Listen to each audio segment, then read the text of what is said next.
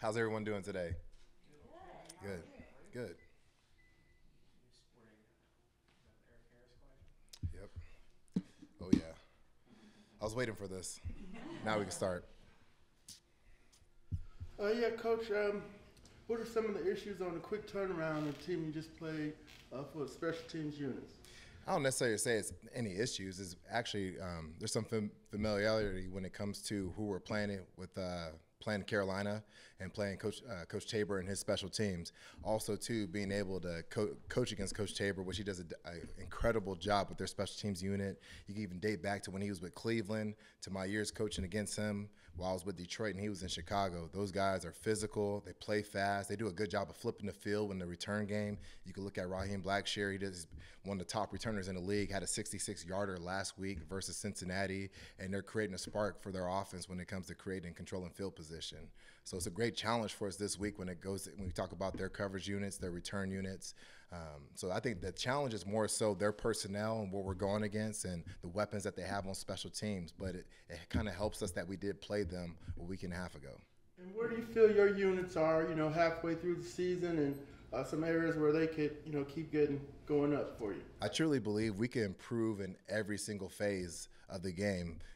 Dating back to times before, we're guaranteed a kickoff and a kickoff return. So continue to be in the present when it comes to whatever situations we're in, being able to execute better, all 11 guys doing their job, and being able to flip the field when it comes to certain situations, whether it's coverage game or, we talk about leaving meat on the bone in the return game. So we have some opportunities. Last time we played Carolina, we had 2 penalties on the kickoff return, which hurt us in field position. So that's our challenge this week, to do a better job playing the game penalty-free to help our offense with better field position. For Avery was kicked turnaround Sunday, and how much of that was just Cordero getting back up to speed versus what you guys are maybe planning to do going forward? It's kind of a combination of both. It's CP's first game back. We would love to have him as a kickoff returner, but Avery does a great job as well as a returner as well when it comes to decision making and getting vertical with the football. And as you can see, week in and week out, we're not really getting a lot of opportunities when it comes to that phase of the game. But we're going to put the best 11 guys out there, and it's all based on situations, whether it's their volume on offense or situationally when it comes to the return game and type of kicks that we're getting based on conditions and the type of kicker we're going against. You obviously, like you said, haven't been getting a lot of opportunity. How much of that you feel like is maybe a change in the game globally versus your specific return rate? I think it's a combination of both. The risk and reward. You could go cover a kick, and sometimes you can win a 5. Let's say you tackle them at the 20. It was a difference of 5 yards. Well, if you keep covering kicks, sometimes you might give them an extra 10 yards. So now they get the ball to 35, and now they're only a couple of first downs away from being in field goal position. So there's just give and take. There's a risk and reward with that. For us on special teams, and that's why I love working with Coach Smith, we look at it as a first play on defense. There's opportunities for us to create a spark for our defense by going down there, forcing a big hit, getting a tackle inside the 15. The returner might have some ball security issues. There's another opportunity for us to try to get the ball out and create an extra possession for our offense, especially with the parity in the league with the games are one-possession games. Those can make a difference by us gaining an extra possession. When it comes to Troy Anderson, I feel like from the outside looking in, you can see his explosiveness, particularly in punt situations. What makes him an asset on special teams for you? I think his size, his athletic ability, his football IQ, and his football awareness. Going back to Montana State, he played multiple positions. So he has a great feel for the game, spatial awareness, how to play in space, understanding the offensive phase of the game and the defensive phase of the game. And then you add that, too, with his explosiveness and then, like I said before, his athletic ability. And he's a great teammate. He's very selfless when it comes to doing his job. Sometimes there's plays that are designed not for him to go make the tackle, but for him to take on 1 or 2 blocks to free up an extra guy. So you add all those variables together, and that shows his athletic ability and his talents on the field when it comes to him playing on special teams. Maybe an elementary question, but it's about the Let's weather. go. I mean, it's supposed to be pretty nasty on Thursday. I'm sure it's something that, how you get guys that handle the ball consistently prepared for that. I'm sure it's not something it's probably more sophisticated than just dunking a ball in water, So how do you kind of mentally get get these guys prepared for a game that may be pretty gross on Thursday? I think you go back to the the basic fundamentals. I think sometimes when you play in adverse conditions or something that's not the best conditions, it goes back to pad level, footwork, your catch mechanics, your eyes, your first step, not false stepping. All those little things matter, because when you get teams or players that play in different conditions, whether it's snow, rain, a soggy field, the breakdowns happen in the basic fundamentals. That's where it happens. So not being focused and being dialed in that play, looking the ball in when you're catching it, whether you're a holder or a punter, making sure that you're taking the shorter steps when you're a punter or a kicker, rather than reaching out. And then, because sometimes in this type of weather that we're in right now, you could get away with that. You can, not playing underneath your framework of your body and playing outside the framework of your body. You could get away with that. But when you play in those type of conditions, you really have to hone in and rely on your basic fundamentals. How do you simulate that? With specifically, probably with Coup and Pinion, specifically, how does that get simulated? There's different things we could do with wet footballs. We can manufacture. I call it controlled adversity. I learned that kind of from Tony Dungy, reading a couple of his books, creating that adversity for your players. And yes, it is hard, but it prepares them for those opportunities before it presents itself. When there's opportunities to practice out in the rain, we don't go inside to the indoor unless it's like a thunder situation or lightning. We'll stay out there and practice, and that's a great opportunity for us to work wet ball drills, whether it's catching the ball, kicking the ball, returning the ball as a returner, all those different things. And even in the return game and coverage game, us playing with proper footwork and not slipping and falling as a coverage unit. So it's not only just we deal with that with the specialists, but it's for everybody on special teams, and it correlates for our offense and defense as a whole. So, I mean, this might be very minute, but like wet footballs, like do you literally like soak them in? Like do you have like the equipment guys like soak them in tubs? Like what do you do to kind of create? Multiple ways. We could soak them in tubs. I've done it to where we put some Dove soap on the football, some dish soap on it. We've done all types of stuff. You can spray the football while the snapper's snapping the football. There's many different ways to create that adversity. But at the end of the day, you got to hone in and be focused on your fundamentals when it comes to that. You rubbing the Dove on the football yourself, or? No. I can. I've done it before back with the Chargers. I put some dish soap on the football. So, really? Yeah. So not like the. No, you can use bar. You got to go unscented. You don't want to. D-leg got sensitive skin, so we'll go unscented with that one. But that's pretty much how we handle that.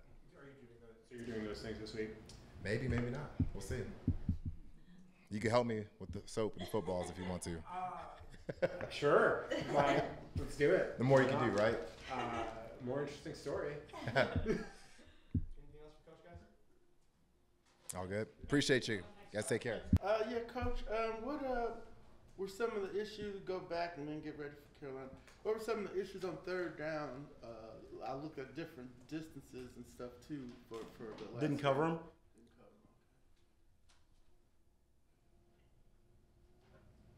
But one that was the one thread throughout on third down. Well, if it's third down, they catch the ball. Does that mean we covered them? So it means we didn't cover them well enough. I mean, how hard is it? That's what we did. That's what I thought, but I wanted to get your. I didn't Well, I want would to think people that that you want could see my that. opinion. I would think you could see that on any TV, on any third down, on any game. If somebody completes a pass, that means they didn't cover them, whatever the coverage might be. That's what I would guess. Do you know what? I mean, kind of following on third down. Why? It seems like there's been a lot of explosive plays also on third down. Did you see explosive plays on third down last week? Third, You did? yeah, it was 25 yards on third. Okay, 15. what's an explosive play, Mike? Something That's 20 Your yards. standard or our standard? Fine. What's your standard? Let's, Big plays are 20 yards. Explosive plays are 30 yards. Okay. So big, What did we say last week was one of the things was the biggest nemesis that we had going in was giving up explosive plays on third down. Okay, that was the fewest big plays we've given up all season. But we're going to dwell on our third down production in that game. Second lowest quarterback rating we've given up to a hell of a quarterback, by the way. Okay, it is the best percentage. They get 43 times ran through for 245 yards. Is that pretty good? 5-point-some yards a catch? Is that good or is that bad? You guys tell me. I'd say that's pretty good. I'd say that's a positive. I'd say giving up the fewest big plays was a positive. I say starting the game 3 and out was a positive. Did we talk about not being able to start a game fast? We started the game fast. How did we do in the second half, starting the second half? 2 3 and outs. How about when we got the sudden change on the 50-yard line and we turn the ball, we get them to turn the ball over and we intercept? Why don't we talk once in a while about the positives that even come out of a loss instead of we are always going to look for the negative? Is that what we're supposed to do? Is that part of journalism? Really? I mean, I'm asking as a coach. Is everything always got to be, let's find something negative to talk about, and this week it'll be third down. There are positive things that come out of a loss, and there are negative things that come out of a win. You understand that? There are. But we're going to dwell on third down. Okay? We got to do better on third down. And the simple answer is we need to play better coverage, or we need to get to him on the pressure. We hit this guy. This guy is one of the best quarterbacks we have placed all year, and he had an 80 rating. 80 rating. There's never one word ever said about that. Not one. In any article, which I don't read, but my wife happened to bring one up that somebody wrote. So we gave up 20 points, second best. If we averaged 20 points during the season, what would that rank us? You guys know? 12th, I'll tell you, because I already know. 330 yards, where would that rank us? 12th. I'll just let you know. Those are both pretty good. What I want to say is I walk into that room and I watch it, and yeah, I'm disappointed in a loss, and I'm disappointed sometimes in third down, but the other thing I'm going to do as a coach is I'm going to teach and I'm going to coach off the positives, and we are trending in the right direction. So last week I'm talking about giving up all these big plays, and now we didn't give them up, did we? And we didn't have explosive plays. How much run after the catch did we have? The only one that we gave up that was actually, to me, fairly explosive, we actually missed the tackle. I thought we had an interception over the ball. We were playing zone, a new zone that we put in. And we read it perfect, and the guy missed the tackle, both of them. They both went for the ball, and they missed them. So I come out of there feeling better about the defense after a loss than I did in some games after we win. So that's all I'm telling you. So it's the fewest explosive plays in San Francisco, which was a win. We gave up 14 points. All I'm just saying is there's a hell of a lot of positives on a defense that's trying to trend in the right direction, and our guys are busting their ass to do it. And I'm proud as hell of them. And do we have to get better on third down? Yes. Got to get better on a lot of things. We had 5 3 and outs. Pretty good. I've been around defense a long time. I am not disappointed in this defense. I'm very happy about this defense and where it's going. So just to make the record clear, I am not going to be negative. You can be all you want. That's society. That's what today is. That's election day. I'm so sick. I'm so glad election day is over so I don't have to watch ads on somebody berating somebody else. I'd just like to have one guy stand up one time and say what he stands for and just say, this is what I'll do, and this is how I'll do it. That would be a novel idea. That actually I grew up watching when I was a kid, watching. Years ago, people actually stood for something, told you what they stood for, told you how they were going to do it. Now, is I got to find every criminal record about some guy. I got to find every personal vendetta against some guy. I wouldn't want to run for office if I had to. And I'd like to. I actually would like to. Because I'd like to, all it takes is a little common sense. It doesn't take a whole lot of smarts. Just take some common sense, which there's very little of anymore. So, got my juices flowing, so you guys good? Next question. The quarterback situation in Carolina, they played 2 last game. Probably play 2 again. Pardon me? They'll probably play 2 again. 2 again. And then Darnold's up too. He got activated Monday. He got activated, doesn't mean he's up. He's We don't know if he's up. He's on the roster. He's on the roster. Right. Okay. Yep. If they're NFL quarterbacks, they're good. That's the way I look at them. When it comes to the, I guess, pros and cons of essentially playing a team 10 days apart, not just that, but a divisional opponent that you relatively know quite a bit about, does it almost become, I mean, every game's a chess match, but for coaches, does it almost become more of a chess match considering how much familiarity you have? Well, I think it really becomes with both staffs. I think more about doing what you want to do and what you feel you believe in as your team as it is about the opposing team. As chances are you're not going to change the whole scheme in 2 weeks. And the other part of it is, so they're familiar with us, we're familiar with them. Is that a good? Is that a bad? You know, I don't know. It's like you said, Torrey, there's pros and cons. I don't know. It's more about us, and I'll bet you if you're in Carolina, they're more saying it's more about them than it is us. It's here's how we got to play. Here's what we need to do. You know, same way with us. It's about us. It's about us. And the fact is, there's so many things that are going on behind the scenes you guys have no idea in the structure of this defense. There's things that we have finally done after 2 years, made an adjustment on the sideline and went in and done it without ever practicing it once. You guys don't have anything to do about that. You don't have any idea of that. But that, to me, that is now growth in this defense, that I can go over in the sidelines, put something in that we haven't practiced for 2 weeks, ran it actually at a critical time in the game and stopped them on a third down, and put it in and had not practiced it all week. Something we had done quite a while back, talked to them on the sidelines, and the guys were good enough to be able to go do that. Couldn't do that a year ago. Probably couldn't do that earlier in the season. That's growth. That's growth. And that's what this team's about. That's what this defense is about. And I love the way they're playing hard all the way to the end. We had a chance to still win that game. Had a turnover. I feel bad for TQ. He sure didn't mean to drop the ball. It happens. It happens. He didn't lose the game. So that's certainly, if some people think he did, that's a ridiculous statement. First of all, he almost won the game for us. Had he not been hustling his butt off, he wouldn't have been over there to pick up the fumble to begin with. And if Rashawn hadn't been busting his ass, he wouldn't have been able to knock it out. How about those? That's the positive, is that they were both in the place to make a play to actually give us a chance to win a game instead of, well, he fumbled the ball at the end. It's a defensive lineman. Come on.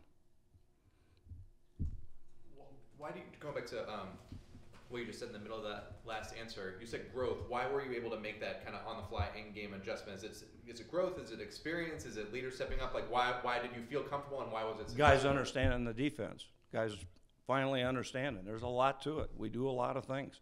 And so it's not one of these defenses you can walk in and we play 2 coverages and 2 fronts and everybody, it's easy and line up. We do a lot of stuff.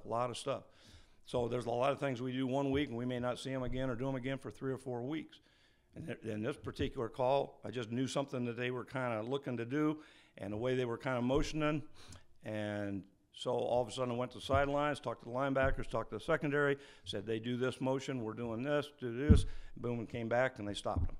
And so it was a matter of they now kind of understand how to do a lot of things. And so you can make a few more adjustments. Will that be the same case this week? I don't know. Every week's different.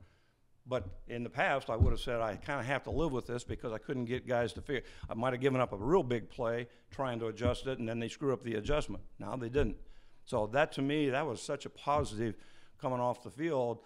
And they felt good about themselves, like, hey, we just took something from the sideline, put it in, went out there and executed it. That says a lot about our team, a lot about our guys. I love these guys. I'm telling you, this team is so much fun to coach. Love it coaching these guys. 3-ish games without AJ Terrell and Casey Hayward. How do you kind of evaluate? You talk about growth. How do you evaluate Darren Hall, Cornell Armstrong, and kind of the growth that you've seen in Just they're filling in. They're doing the best they can. That's how I'd evaluate them. Anything else? Do you really want to run for something? Have you ever thought about that? I really did. I really have thought about it. I wouldn't mind doing it, except, you know what, I wouldn't put my family through it. Seriously. I mean, seriously. That's the problem.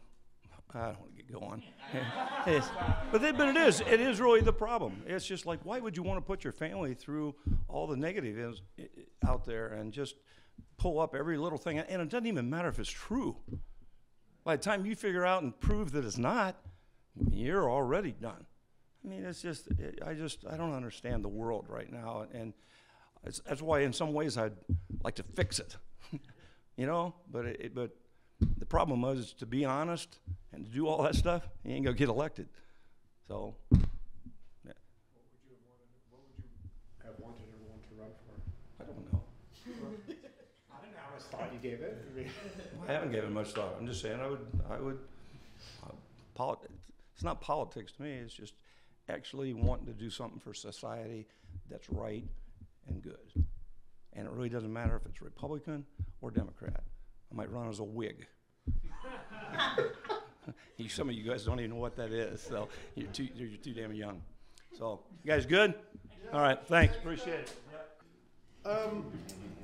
How much, we talked a little bit with Coach on, short week, preparing for the same, team.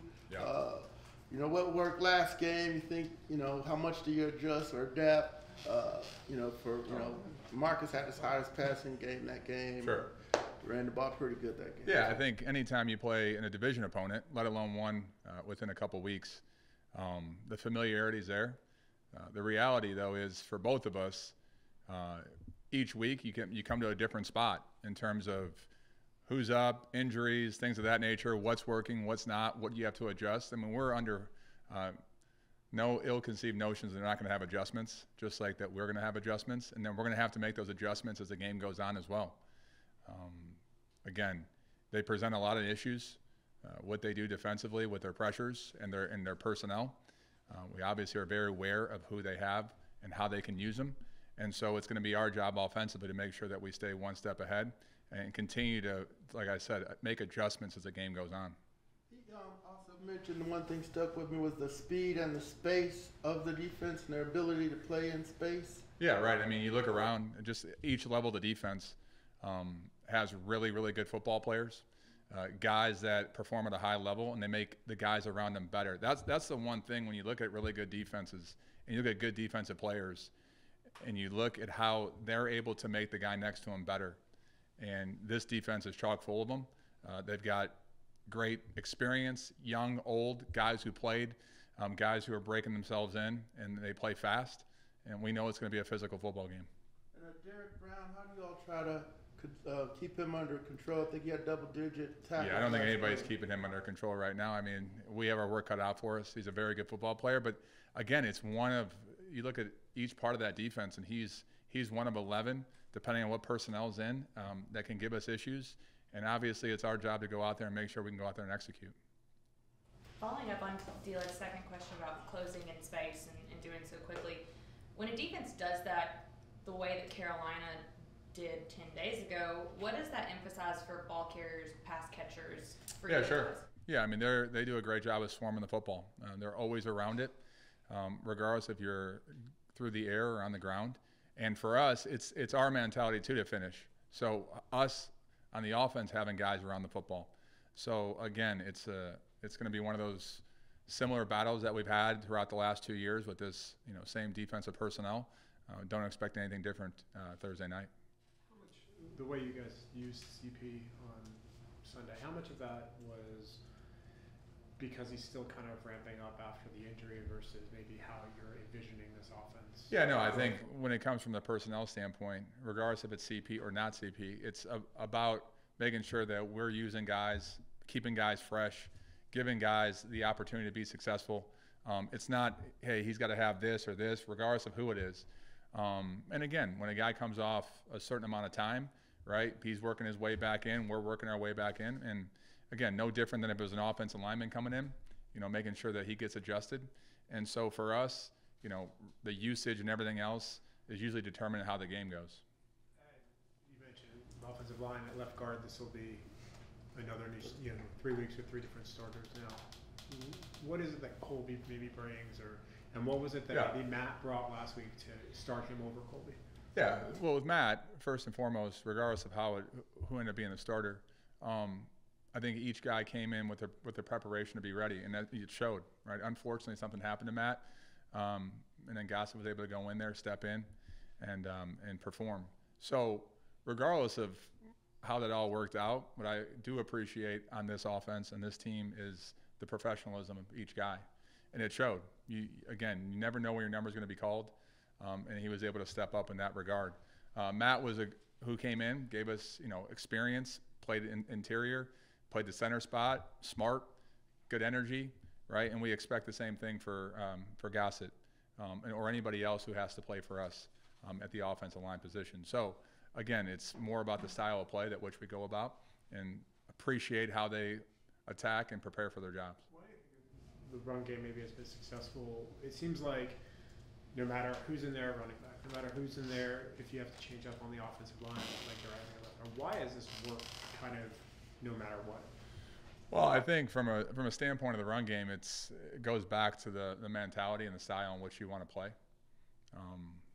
Obviously we have the ability through certain formations, personnels, and different things to try to create advantages, but really it's those guys coming out, playing extremely fast, and that's just not the offensive line. Sometimes that gets, like we've talked about in the past, even last year, right? Things get pointed to the offensive line on certain things, but the reality is the receivers have done a phenomenal job. The running backs have gotten really, really good. The quarterback's making sure that he's getting into the right play if he's not the ball carrier. And you got the tight ends who are, regardless of what their stat line might look like in the pass catching, like they're going out and they're playing fast.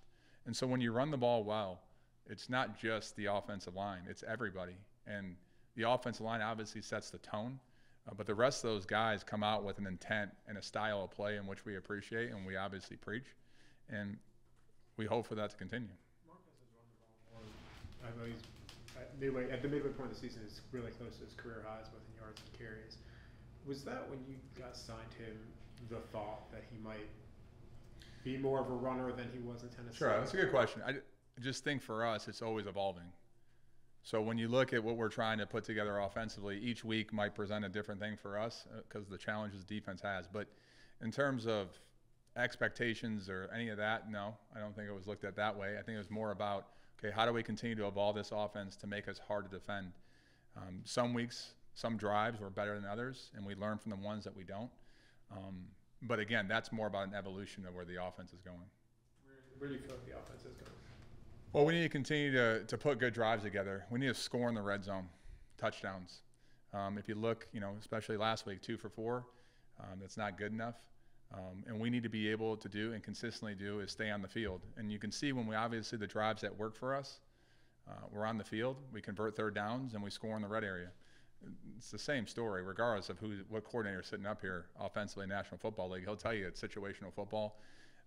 It's the ability to score and score touchdowns. And so that's really what it is for us. There's drives in which we do that, and we have a success rate that's high, and there's times where if it's coaching by design or the fundamentals or whatever that variable is that doesn't allow us to succeed, there's something there that we obviously need to make consistent.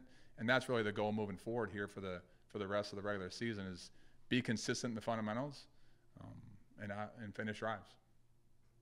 In light of kind of crummy forecast with the diverse running attack you guys have, do you feel like your offense can be more weatherproof than maybe a team that likes to throw it 35 times a game? Yeah, I never thought of it that way. Not sure of the forecast, but you're Dr. Doom right now on this forecast. No, I'm just great. Let's bring Dean back in here for this. No, for us, came from a place previous to here that the weather wasn't great. Never really, especially when it came to the quarterback, didn't talk much about it. I think every quarterback, when they get to this level, more than likely, especially their experience, they played in all conditions.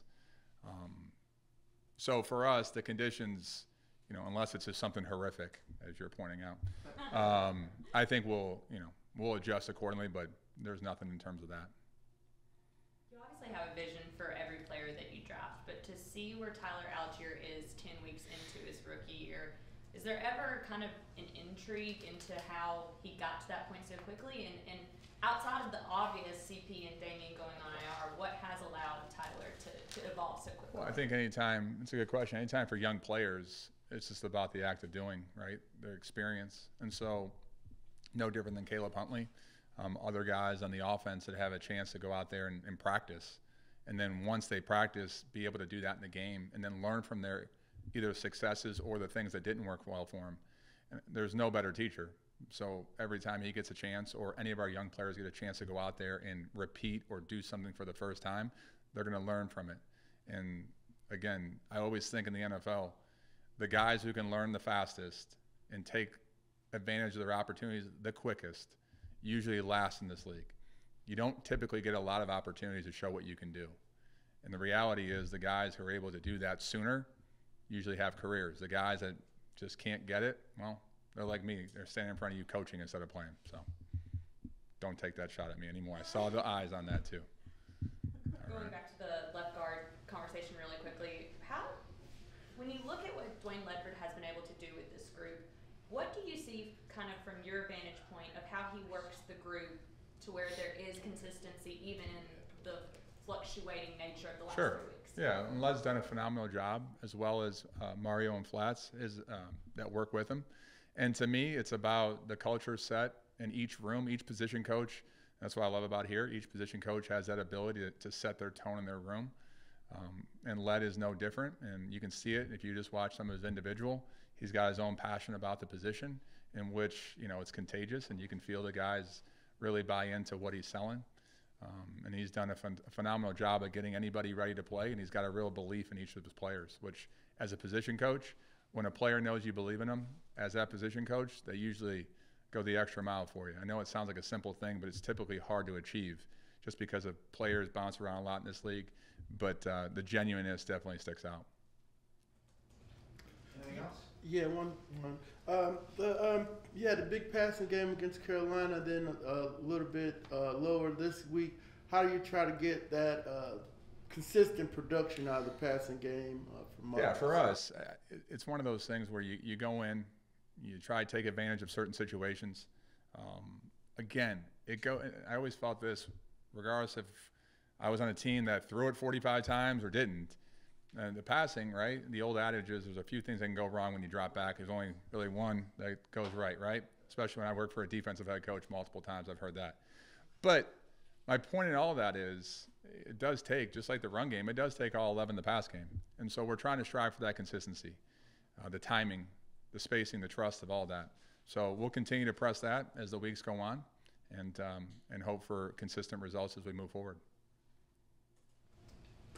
All right. All right, man. All right, guys.